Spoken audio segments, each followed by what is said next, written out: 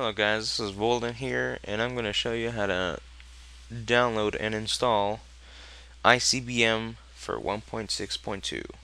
Alright, so get this started. I'll leave the page to download ICBM and Mekanism in the description. But since this is for 1.6.2, you're going to want to download all three of these right here: Contraption, Explosion, and Sentry. And once you have that done, go to Mechanisms.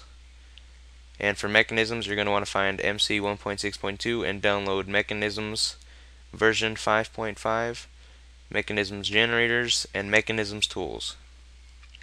Once you have all that done and it's all downloaded, find where you downloaded and drag it and drop it into your mods folder.